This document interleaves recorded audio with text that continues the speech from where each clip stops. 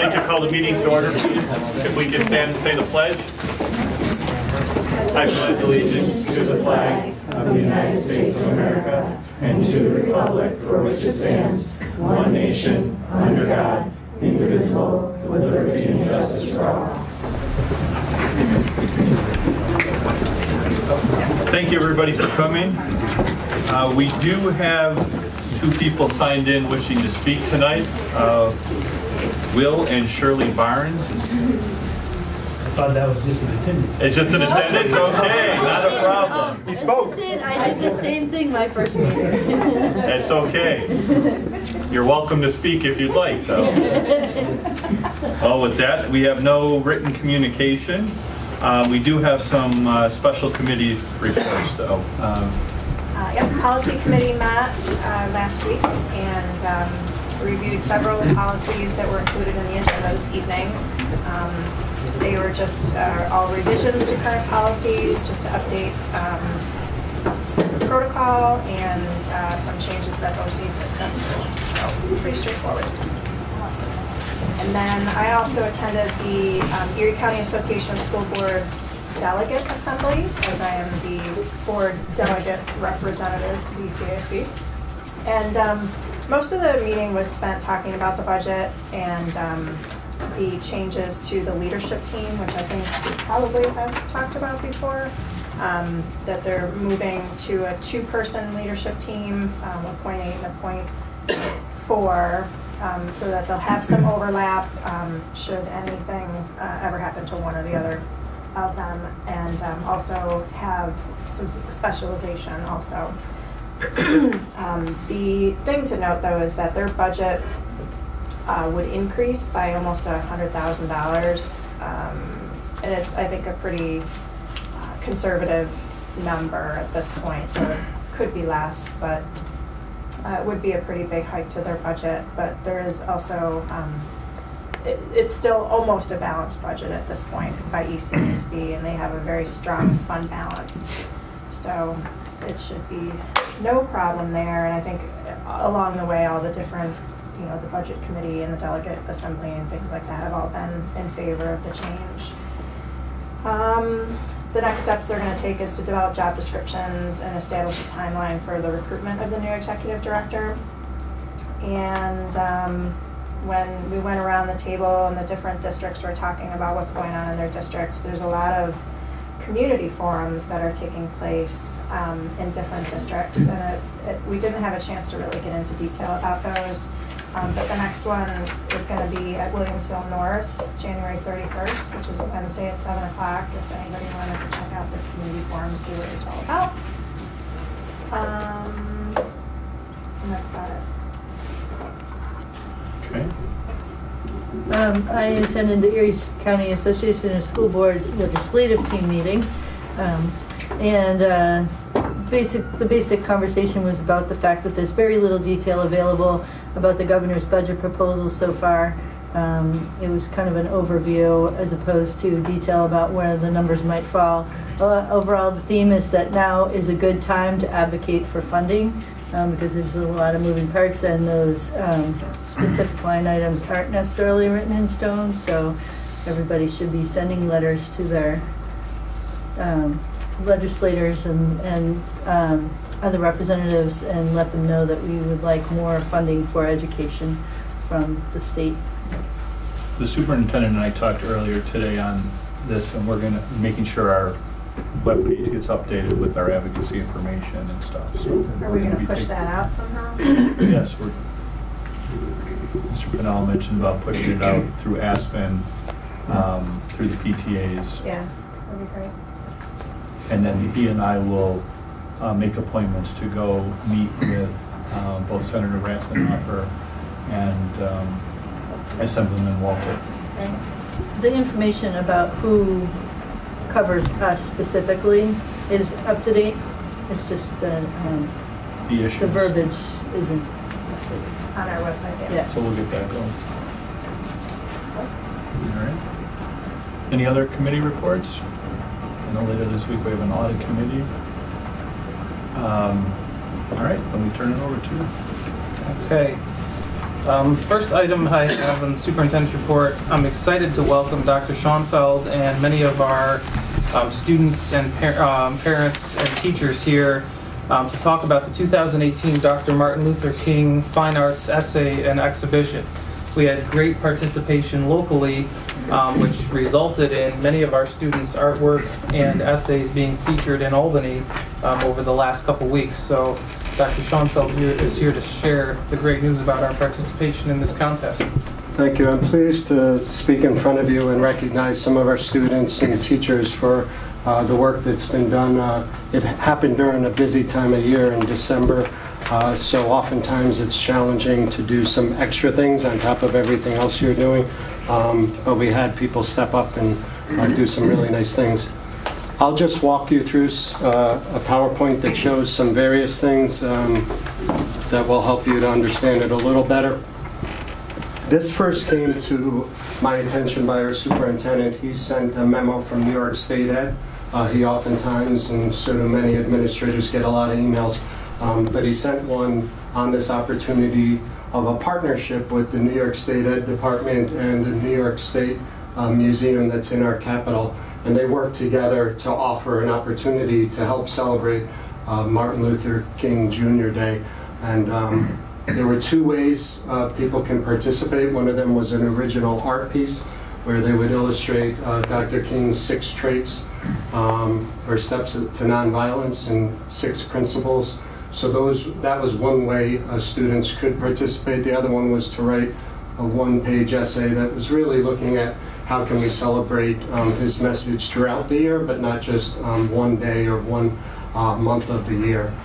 We were lucky enough to have 5 teachers in our district accept the opportunity to share this out and sort of work with their students to participate. I know Mrs. Fordham's here and Mrs. Clemens. Could you just give a quick wave? And we also had a couple other teachers that I'll mention at the end of the production. They're not here tonight, but they were able to help work with our students on this opportunity. State Ed and the Museum of New York are really close to one another, and we submitted 11 of our, I'll say, the top works. As you can see throughout the board office, we have some of the artwork on each side of the board, and to the back you see some of the essays and artwork as well. 11 of our pieces by division, by grade level, was submitted to the curator of the museum. It's strange that we're sending our students' work to a curator, but it was pretty nice to be able to do that. So I'll step through some of this with you. One cool thing is I wasn't able to get to Albany. I do travel there to do some work at times, but I have some connections with State Ed, so someone that I knew was able to go over to the exhibit that's literally the Martin Luther King Art and Essay exhibit, and I traced that as best I could in blue. But that's the 6 pieces of artwork that were submitted to Albany and displayed with other students throughout the state. So I just wanted to recognize that. We also were able to, with the help of Mrs. Christina Klein, our art teacher at the middle school, put a display together downstairs in the middle school. And you can see on the bottom side, those were the 11 pieces that were submitted and displayed in Albany, but we made a copy of them and scanned them before we sent them out. So some of that work you'll see here tonight. I also had my first experience on TV as an announcer, and it was pretty awkward actually, because they said, "Hey, sit down here," and when I went actually to stand there, the camera cut off the top part of my body, so then they put me in this really small chair. So on top of reading from a teleprompter, excited about the work that our students did, it was a challenging feat, but I did get the opportunity to thank our teachers and recognize the 11 students. So that was done on our Tech TV that we're doing in our innovation lab. So it was a pretty cool experience. Tonight I'm going to recognize, these are our 6 students that have done artwork, and they were submitted and part of the exhibit. So these students are going to come up and talk briefly about their work. We wanted to recognize them. So I'll just announce the names right now, but Emily Frankowski, Olivia Mussett, Emma Regan, Torrance Barnes, Louisa Mohammed Sharif, Sharif and Pramisha Pradhan. So if you ladies could come on up, I'm going to have you, as we go through, share a couple words about your work. You can all come up. Pramisha's not with us today, but she had a couple nice pieces. This one had I Have a Dream on the left arm, and then another one you can't see all the detail of sort of flowers and positive growth on the other arm. Olivia, did you want to say a couple words about your piece? I made the bird have its open wings toward love with the white and black person, and it's holding an olive branch to represent peace between them. Very nice. Thank you. And Emily Frankowski? C, peace, love. I have a dream. That's what many people may think when they think Martin Luther King Jr. That's one of the things I think. Everyone is their own art material, whether it's paint, oil pastel, crayon, marker. That's why I use many art materials to make my piece. As you can see in my piece, there are two hands conjoining. That means that we all need to work together to create a better world. Thank you. Sure. And Marie?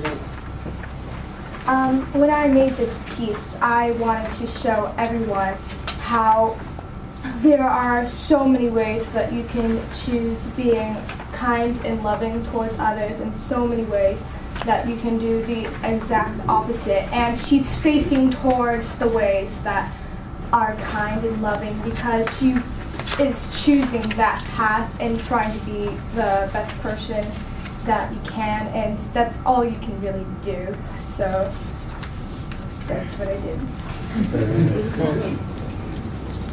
And Louisa?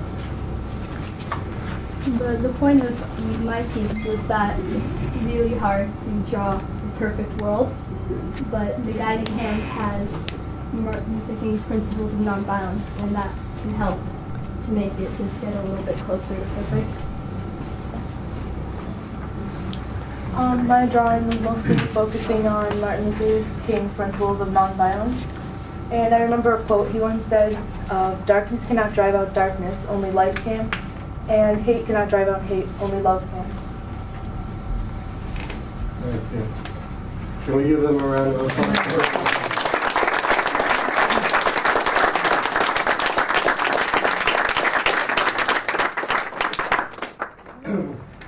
We also had the essay portion, and I want to say we probably had about 12 submissions, and we submitted 5 full essays, 1 page long. It could be handwritten or typed. We have a couple students here today, but what I thought might be nice to do with this is take their essays and then take 1 paragraph as best I could in reading it and fitting them together to make a semblance of a Martin Luther King Jr. essay that we can share. So any of our students that are here, I'll read all the names, but please come up if you're one of the authors. Lillian Plansky, Alyssa Enders, Allison Witten, Miriam Zhu, and Taylor Ross. There might only be 2 here. You can come on over here, okay? I'll fill in for the others. Lillian, do you want to start? On January 15th, Dr. Martin Luther King Day is celebrated. We celebrate him because he broke the color barrier that once controlled people. This barrier kept bad things like racism, militarism, and poverty strong. When his speech in 1963 was delivered, it changed everything. Now every January 15th is celebrated as the day it all changed. So why do we just celebrate him one day? We should celebrate him all year. We can do that by living his dream and staying away from his 3 evils: poverty, racism, and militarism. To celebrate him all year round, we must live the dream by not being racist and demonstrating equality, justice, and freedom. I'll step in for Alyssa. Thank you. A way to celebrate Martin Luther King Jr.'s birthday is by teachers having their students trace their hands and write what their dream is on that cutout hand, which would then be hung around the school. This would be in honor of King's great I Have a Dream speech. This gets children thinking about how fortunate they are to have a diverse community. Some places aren't as fortunate as America. because it is important to understand that the discrimination still goes on in other countries. In addition, King's "I Have a Dream" speech was very impactful towards modern day life. I'll also read for Allison Witten. Another way we can remember Martin Luther King Jr. is spreading his words as far as we can. Words can lift the mind as well as the heart, and be informing others of King's ingenious ideas. We can introduce people to the beautiful philosophy of nonviolence. King did not just write to write, but wrote to be read and heard. Today we often forget how lucky we are to have the freedom and education that we do. Martin Luther King Jr. did not take these things for granted, and we should be obliged to do so too. So next time you say, "I hate my life," or "this stinks," remember that it could be a whole lot worse. Honor Martin Luther King Jr. by letting people know how lucky they really are. And Miriam Zhu. My own personal experiences tell me the power of Dr. King's philosophy. When I was a kindergartner, just starting at my new elementary school, a girl made fun of me and pinched my face on the school bus because of my race. Even though it wasn't easy, I didn't fight back. I suffered through my elementary years, dealing with others teasing me and harassing me because of my race. But instead of complaint and hate, I kept to being the best version of myself each day. I worked hard, persevered, and kept my chin up whenever I wasn't sure which way to go. I looked deep inside for courage and took the initiative to ask for help from good teachers and nice friends. I made friends. I knew I could do it. Today I am proud of myself that I was able to overcome these obstacles and make my way, always with a smile on my face. Later on, the girl that pinched me became my friend and even invited me to a birthday party. I have learned that being different isn't easy, but more important, I have learned to bravely confront it with courage. Thank you. And the last paragraph brings us up to speed. When looking back on this decade, we would be called the decade of change. Inspired by the work of Dr. King, this generation has become more proactive about speaking against problems and using our voice to be the change we want to see in the world. Whether it be Black Lives Matter, sparked by the unjust deaths of black men like Trayvon Martin, Eric Garner, and Philando Castile, or the Women's March on Washington to rally support for having the ability to seek reproductive sexual health, this generation has become one of the loudest since the original civil rights movement. And by standing up for what we believe in, we continue to celebrate Dr. Martin Luther King every day. By using our voice to fight for equality, safety, and mutual prosperity, we all use the ideas Dr. King strived to cement in the country 50 years ago. In this generation, we all have a dream. So thank you for that, and thank you for reading tonight.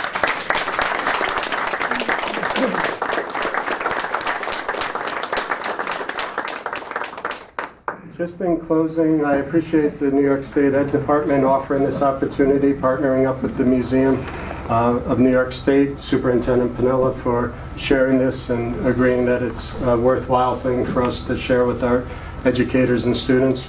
Again, Mrs. Clemens is here, and Mrs. Klein was very helpful with the artwork and helping to post these and share them. Mr. Farina, Mr. Close, Mrs. Fordham's here, I recognized as well, so thank you for your help at the high school. And Mrs. Zach is my administrative assistant, and she was also helpful in the organizing and judging and putting this information together tonight.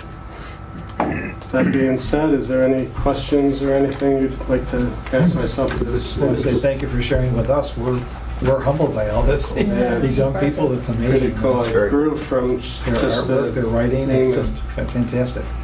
Thank you. Yeah, thank you to our students, families, teachers for participating in this. It was evident in what was presented here that you represent the ideals of Dr. King in your everyday actions. This just gave you a platform to express it in different avenues. So very impressive, and at a time when our country can be characterized as divisive. Certainly I'm proud of the fact that here in Amherst we are accepting and we are proud of our diversity and we celebrate that. So thank you. Thank you.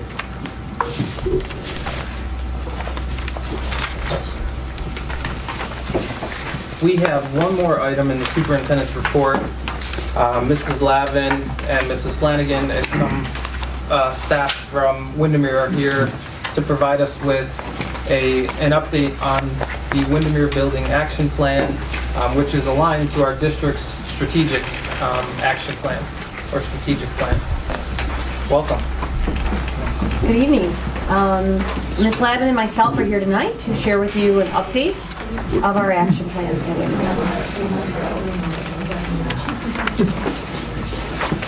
So, in our last presentation by Smallwood, Mr. Lewis and Mr. Crozier sort of gave you an overview of the collaborative process that took place, that all of the participants at the district and at the school building level participated in creating their plan. We too went through that same collaborative process, but ours started a couple years ago. In our year one, we started actually writing our plan, which was 3 years ago, under our Excellence and Equity Committee. And that was the first year that we began researching best practices and began the development of our plan. The year after, we began actually implementing our plan. And with any cycle of improvement, we always go through assessing, revising, monitoring, and adjusting.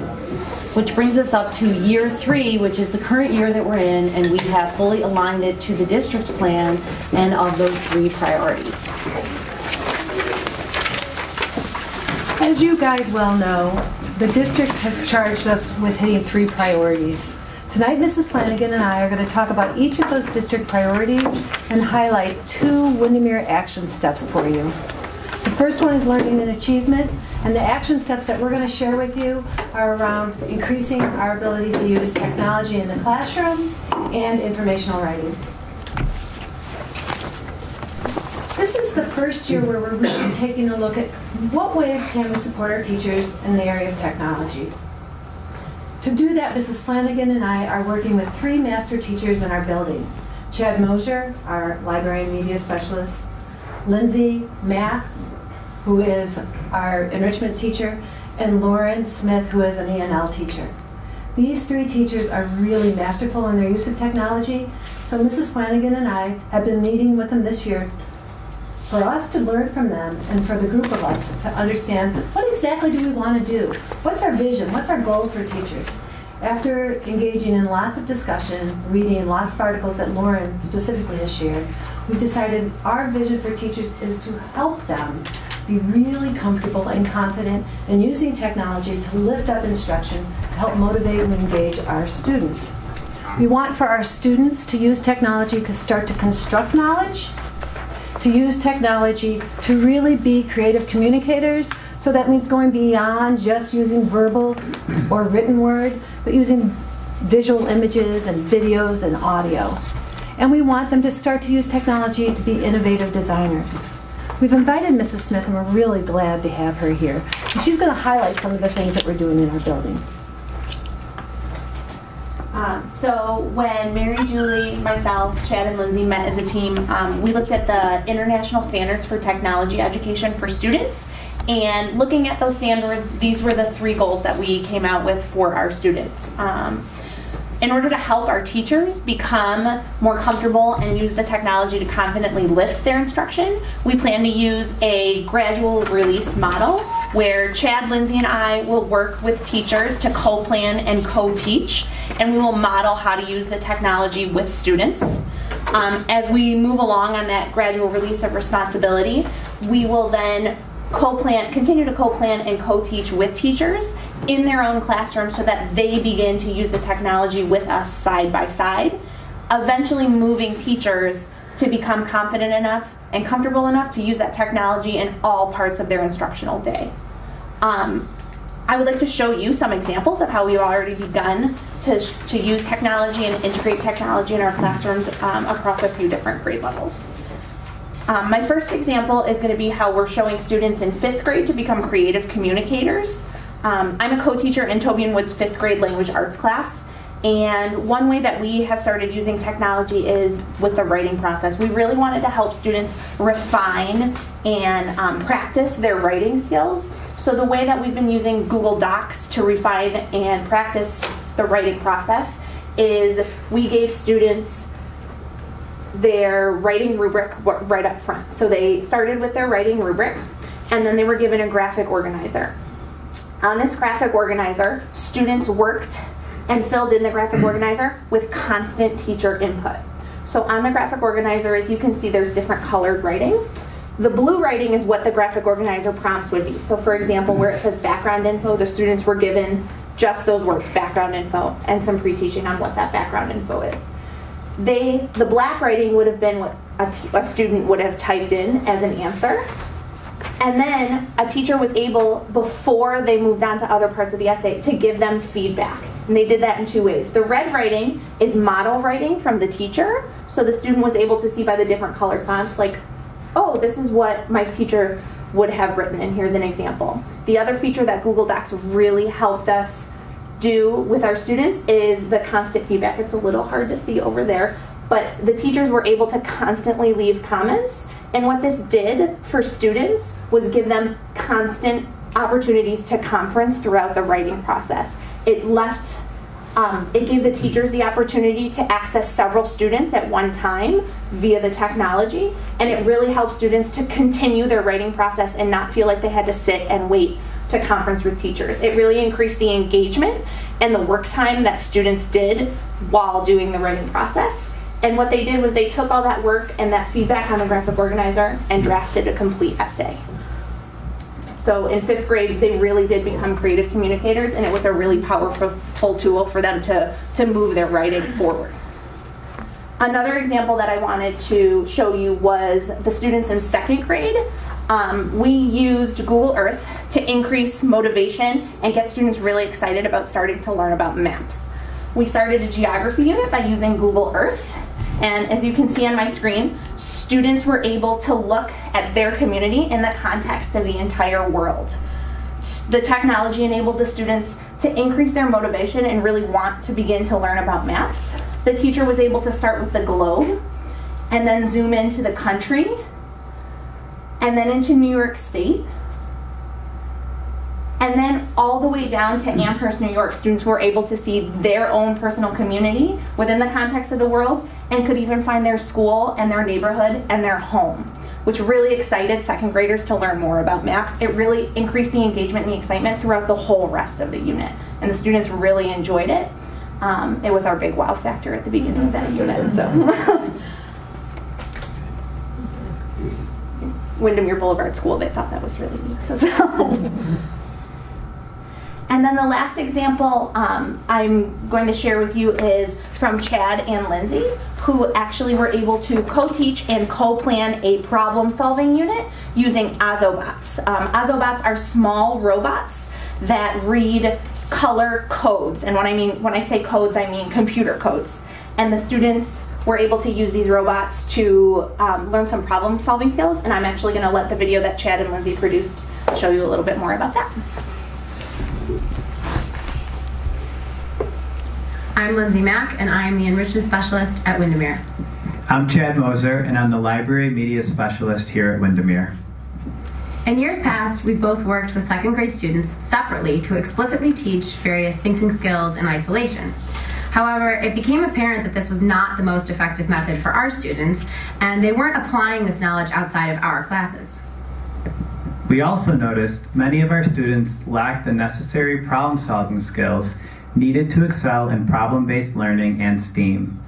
They had a difficult time working to solve problems independently, and often turned to the teacher for help or gave up altogether.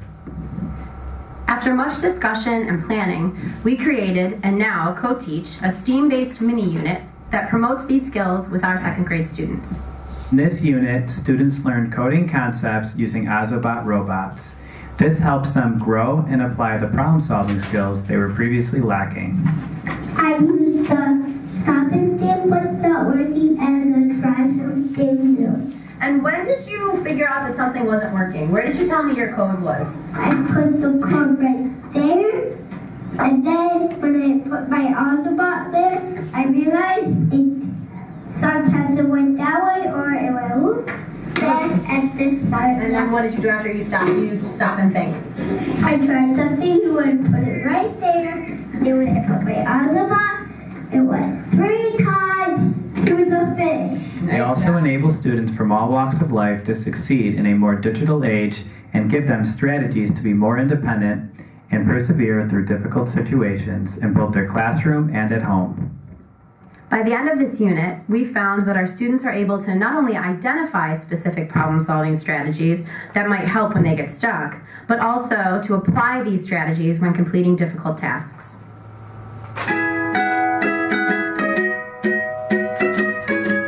Well, I think the Autobots are very, very fun. I really like how they move on those lines. Well, if it doesn't work, you can problem solve. You can when you're stuck on one of those codes on an iPad, you can use a code or something, or put it behind or in front or sideways to get to finish. I think it was very, very, very, very, very, very, very, very fun. Straight, then do a little circle, then keep on going. But sometimes it wouldn't work. Restart it and see if it'll work again. If it didn't work that time, I would erase the card queue and just leave a straight line.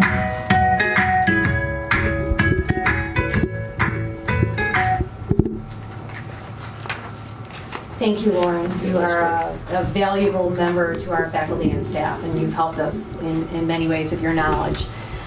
So as we go on, another area in learning and achievement is the creation of a committee on the area of writing that focuses on the development of common writing rubrics.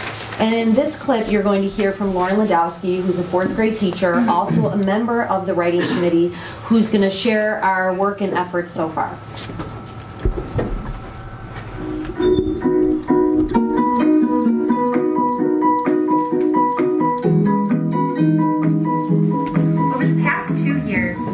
Windermere Writing Committee has met across all grade levels K-5 to create common writing rubrics.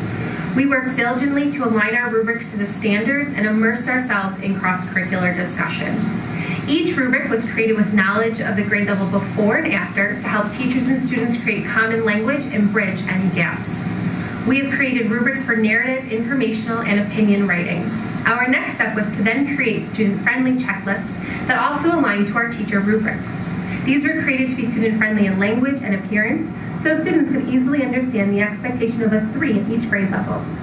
This school year, the writing rubrics were rolled out to teachers as a working document. We want teachers to use them with their writing units and during collaborative scoring to provide the committee with feedback. This creation of writing rubrics has been such a collaborative process, and I can't wait to see the positive benefits it has across all grade levels. You saw also in the clip before one of the rubrics they had used through the creation of our work in the writing committee. And so this year that has been vetted out with teachers to get constant feedback to update those. So as we go forward now into priority 2 in student life is really, it's the embodiment of the whole child. And in this area, we want to focus on 2 really important action steps. We are focusing on our implementation of a responsive classroom approach, which again builds relationships with students and families. And also we want to highlight for you the work of our Character Education Committee and some of the new initiatives they've taken on this year. So faculty and staff at Windermere have had a long history of helping our students follow our school-wide rules. We call those school-wide rules the Windermere Care Code. Parents help with these rules are posted in gyms, classrooms, all our shared space. This year we're really excited to start this journey in Responsive Classroom. We believe this is going to help teach our children some of the social and emotional skills that will really help them be caring, courteous, and careful.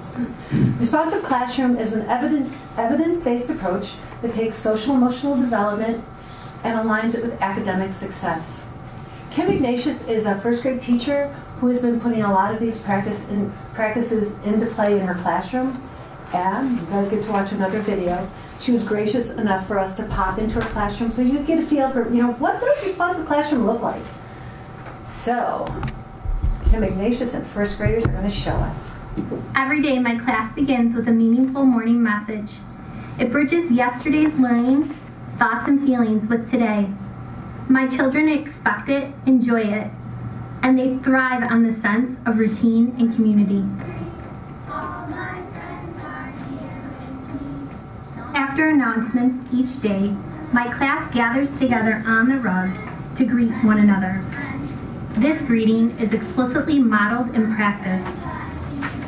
3 students who have signed up to share will verbalize an issue next. They can talk about experiences, feelings, or impending life events.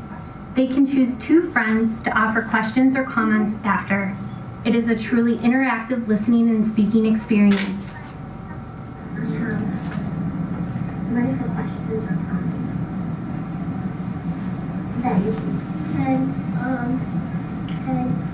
After share, the kids know it's time to engage in an activity, and many times Go Noodle is chosen. As a class community, we list our greetings and activities throughout the year so that we can pick our favorites later on to repeat. Although morning meeting doesn't take long, it is a crucial part of our responsive classroom environment.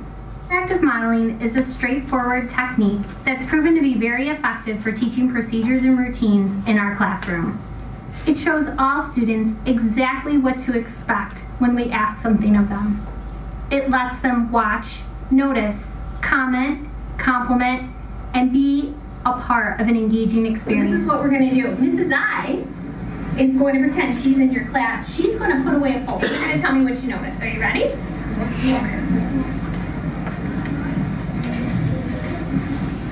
What did you notice? What did you see? What did you hear? Alana. I hear you walking quiet feet. Quiet feet. Anything else? Benji? The word calm, the word running.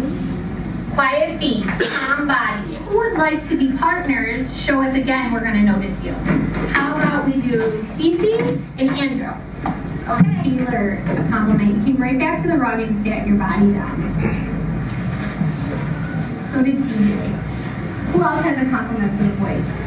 Go ahead, Afnan. That they were really quiet. Any other compliments, ladies?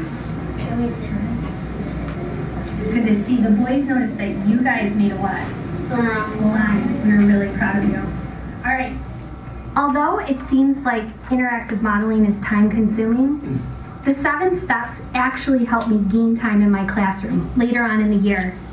It helps cut down on confusion and procedural questions.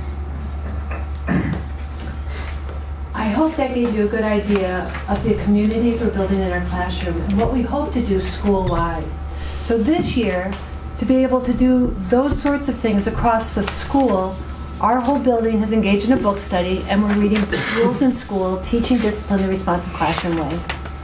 We have met as a faculty to engage in discussion around this book, and it's been a really interesting way in which the committee, our School Strategic Action Plan Committee, decided to do this. They built these things called vertical families. They want to really emphasize that community feel. And it wasn't just a vertical meeting, they're families. And these families consist of teachers pre-K through 5 who get together and talk about the practices that you just saw and that are talked about in this book. We're really excited about this journey. And next year the district has, in support of this, has provided us with the opportunity to train a cohort of teachers, and they're going to become turnkeys for us as we continue down this really wonderful journey. So the other highlighted action step is about making sure when we teach character education, it's engaging and responsive to our kids and families. When we talked about doing that, our character ed committee said, well, if we want this to be engaging, it better be fun. All of the schools in Amherst have agreed upon certain character education traits that we're all responsible for explicitly teaching. And they go by the acronym Tigers Care. This committee has taken those traits and have really worked hard to make them come alive. One thing that they've done is they've planned 10 theme days. I remember I said they wanted to be engaging and they want them to be fun, and they also want them to be teaching. So in September, when we talk about tolerance, they had tip your hat to tolerance. Kids wore crazy hats, and we were all very tolerant of the different tastes that were represented. November was grooving with gratitude. Kids wore really groovy clothes, and they also talked about in the classroom all the things that we have to show gratitude about. December was empathy, and so our theme day for that trait was Empower with Empathy. And Windermere Halls were just like full of these marvelous little superheroes streaming around. They took that idea, and the character committee also then said, we're going to plan 4 assemblies to make sure that our kids are really understanding what these character traits are. In December, the photos that you see here, the school assembly was a rocking character ed piece, which was specific around empowering with empathy. The committee presented morning videos throughout the whole month, which showed student superheroes what it meant to be empathetic in our school, ways that they were brave enough to overcome obstacles and be successful, ways in which they were empathetic with friends who might be going through some hard times. They ended up with this assembly that highlighted students in orange capes who came zooming into the auditorium as the whole student body cheered for them. They talked about the trait.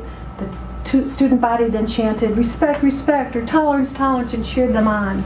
Our teachers, as indicated in that picture, led the student body in a cheer that talked about those traits. And then really, one of the highlights was that our high school was invited in, and the cheerleaders and basketball teams told stories of what it meant to embody these character traits throughout their whole school career.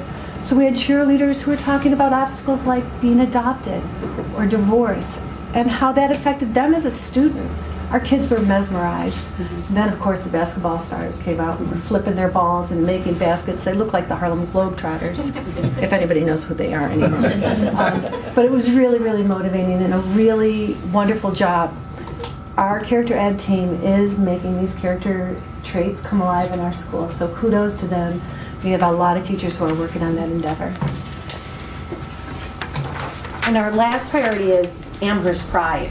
Our parent advisory group sort of gave a reboot this year to that committee made up of parents, as well as Ms. Lavin and myself. And this was the one priority that they chose to really focus on and work towards.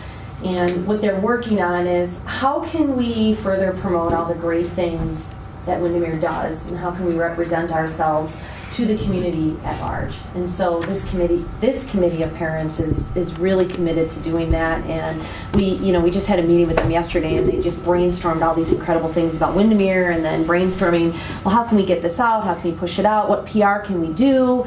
And so what we're going to be doing is we're going to be working with Lori Sasenko, the district PR representative, as well as Superintendent Pinella, and administrators in district office, and we're going to work towards looking at how we can maximize our current PR tools that we already have, such as our new website and some of the current social media tools that we have as well. So with any cycle of improvement, it's really important, as Ms. Lavin and I do constantly, we're always measuring and monitoring outcomes. You start with a plan, you implement it, you monitor, you see, did it work, did it not work, what do we need to change, what do we need to do differently. So we always keep a close eye on our student achievement, as well as looking just as our kids as a whole. In year one, back in 2014 of 2015, our ELA proficiency rates for students in grades 3 through 5 that had taken the New York State assessment was at 33%. And this was not good enough for us, and we knew that there were areas that we needed to improve in, and we knew that we could do better than this. And so this was really the tipping point of which started our Excellence and Equity Committee and started the writing and development of our first action plan. So from there, we thought, okay, how do we do after year 2? So again, we looked at our results, and we were so incredibly pleased to see, wow, our hard work and our efforts have really paid off. We've increased up to 48%. So then we thought, okay, we're really working so hard. And when I mean we, it's really the teachers and the students are working so hard on improving. And so we thought, okay, how did we do last year? And in last year, we went up to even 52%. So what does this slide illustrate? It illustrates that our hard work and efforts are really headed in the right direction. As Mrs. Flanagan said, we do monitor outcomes measured by hard data. We also work really hard to look at, are our kids enthusiastic? Are our classroom communities cohesive? How are our kids feeling about school? And those things, though harder to represent, we feel we're moving in the right direction. And it's not just one teacher, it's not just one administrator, it's everybody.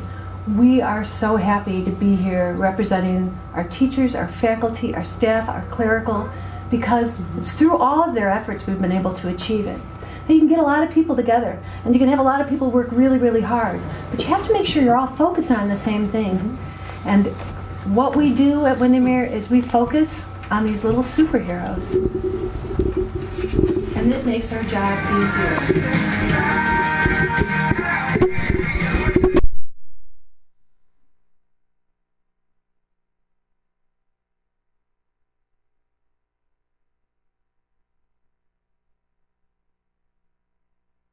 As a team to make sure that they're successful.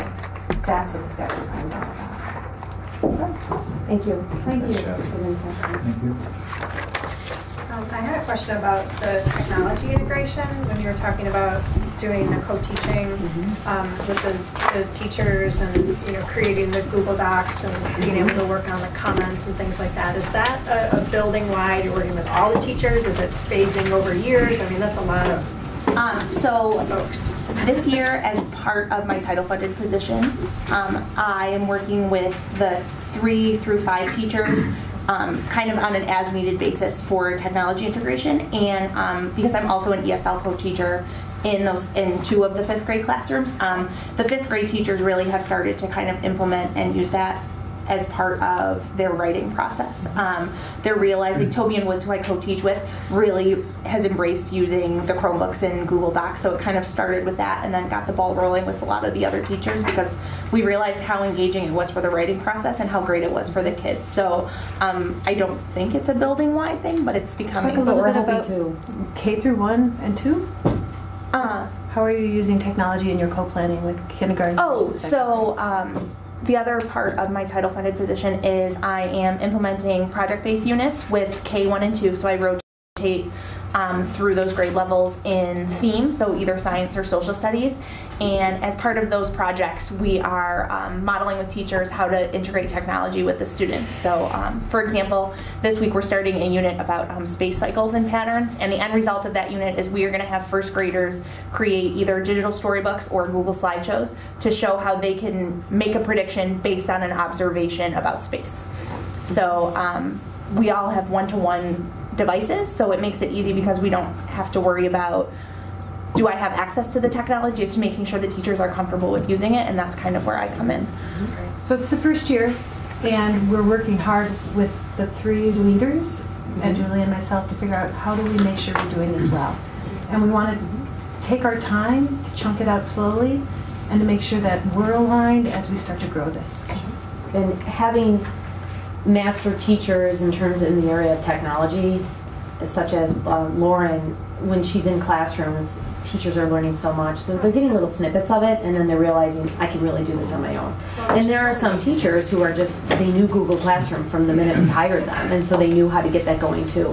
And so it's spreading out, but that is a big part of our plan, is to utilize more of that in all classrooms. That's great. It's just a more efficient way too of teaching and learning in terms of the collaboration and then the evidence that you have in terms of that collection.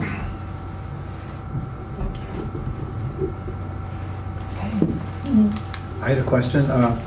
The paragraph, you were talking about the paragraph construction and how they can, the teachers can work with more than one child at a time. Is that, have you noticed, is it improved their ability to create a theme and paragraph construction?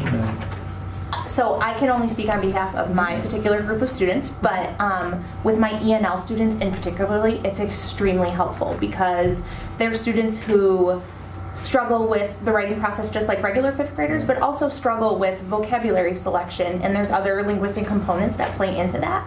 And it's really nice as their ENL teacher to have access to, let's say, 3 out of my 6 students on my caseload at the same time. I can have their tabs open on my screen, and I can see that maybe Fatima is struggling and she might get stuck in a class where I would have to be conferencing with 1 student at a time. She might be stuck there for a few minutes until I can get to her because I'm only 1 person.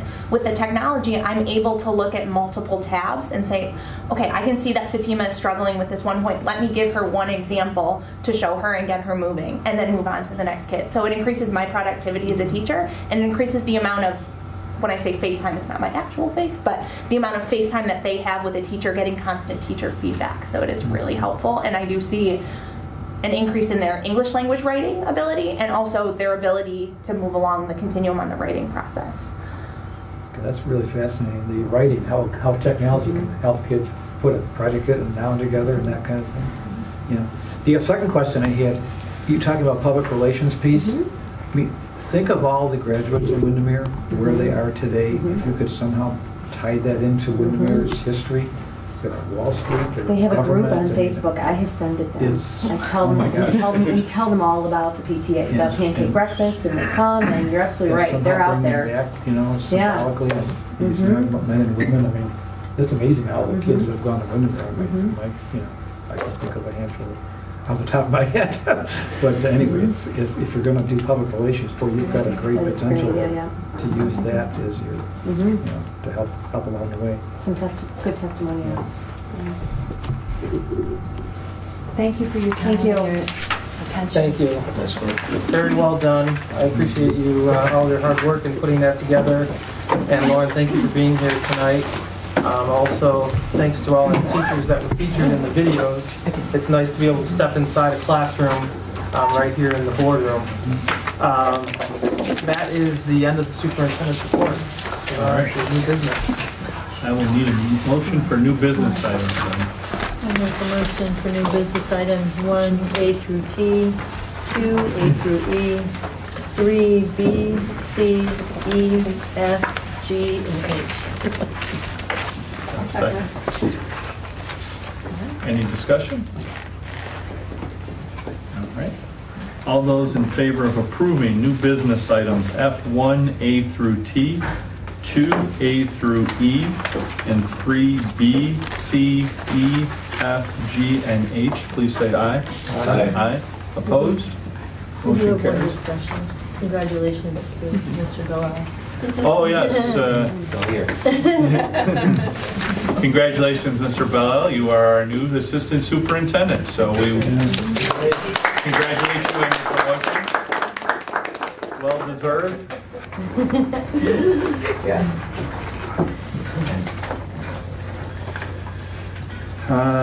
Do we have any follow-up action items? No. Then we will need a motion to convene to executive session. I'll make a motion to convene to executive sessions for matters regarding employment of a particular person. Do we have a second? Mr. Bob? All right, all those in favor of convening to an executive session, please say aye. Aye. Thank you, everybody, for